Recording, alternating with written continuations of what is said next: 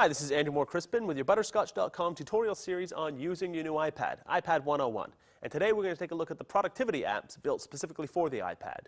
That's the iWork suite of applications, Pages, Numbers, and Keynote, which we can see along the bottom here. Now these don't actually come included on the device. You have to download them from the App Store, and they cost $9.99 each. So we'll start off with a quick look at Pages. It's kind of the word processor desktop publisher application. So now we can see here, we're seeing applications that we're currently working on. We can tap the plus sign to open a new document, or we can choose to email a document to someone via email. We can share it via iWork.com, or we can choose to export the document. In this case, we'll create a new document, and we'll be taken into an option to choose from a document template that we want to use. In this case, let's say we're going to go with a recipe. Now, we can tap on the screen to select text, and we can now start typing. We'll say obviously it's a cookie recipe. Cookies are good. So now it functions very much like a typical word processor would.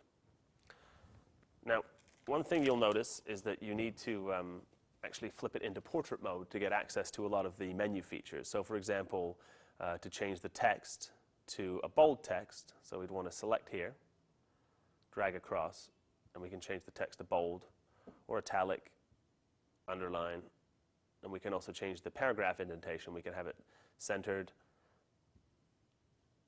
fully justified, right justified, or left justified. So we'll undo all that stuff. And we can also interact with the images. We can tap an image to bring up these selection boxes, and now we can actually resize the image by pinching like this. If we pinch and zoom on the document itself, all we're really doing is changing the view that we take on the document. So now let's say we want to insert a new image, and we want to do it here. So we can tap on the image icon, which is up here, and we'll see a list of all the images we have saved onto the device. So let's say we want to insert that one. Now we'll see the image comes up in our document. We can tap, and now we can bring the points in together. We can drag the image wherever we want on the page, like that. Now under the eye icon here, we can also choose different styles. Now when we tap this icon, it'll actually relate to whatever item we have selected. So in this case, we have a picture selected, so we can choose from several different frames how we want them to appear on the page. And we can choose to flip vertically, do a couple of other things here. Just like that.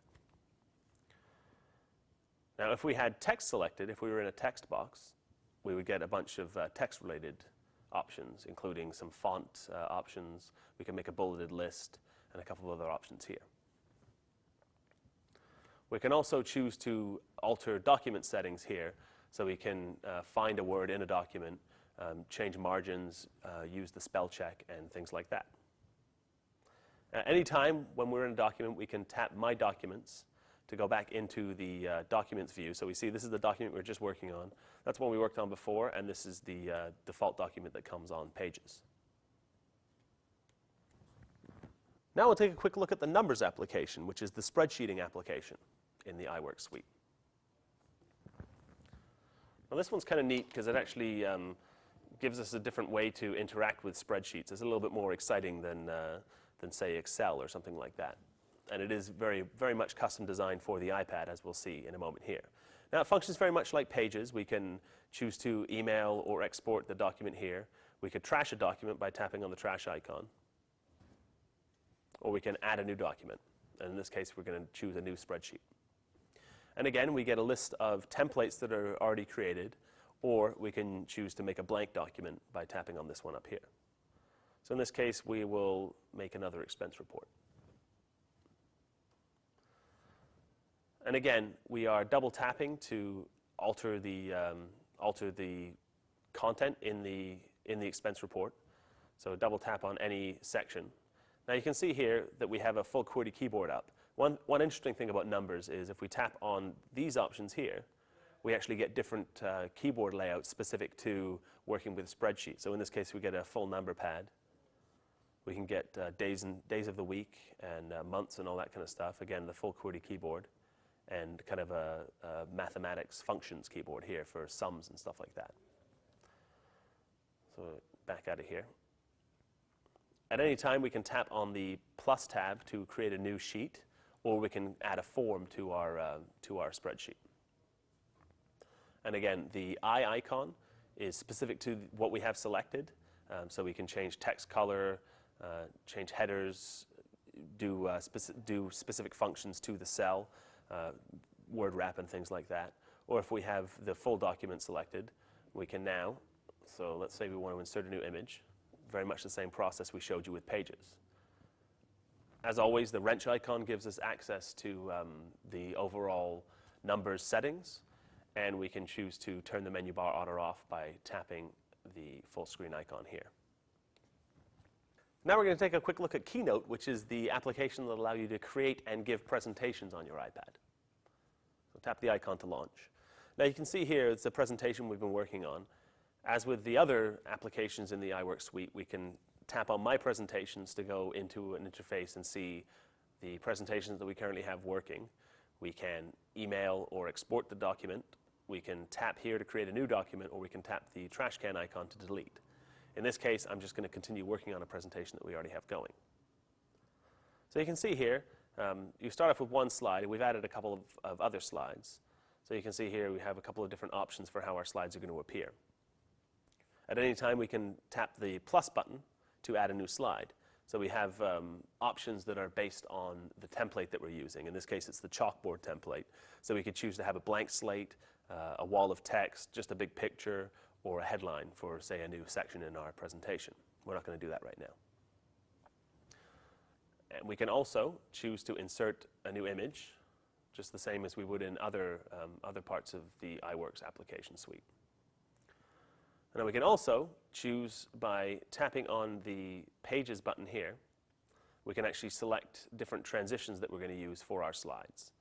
So we just select the slide here, and we'll tap on the blue arrow icon, and we can select what kind of transition we want to use in our slide. So in this case, we'll try the dissolve. That always works. And you get a quick preview of what the transition is actually going to look like.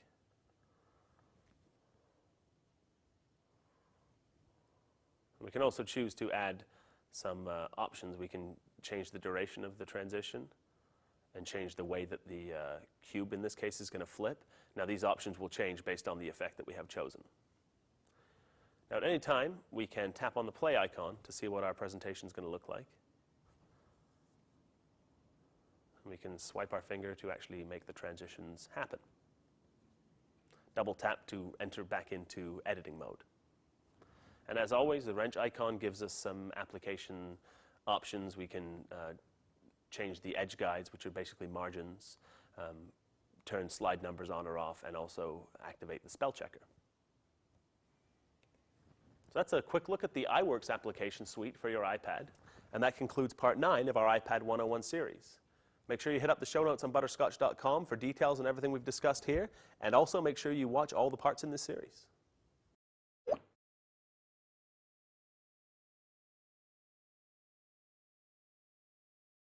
Hey, this is Doc.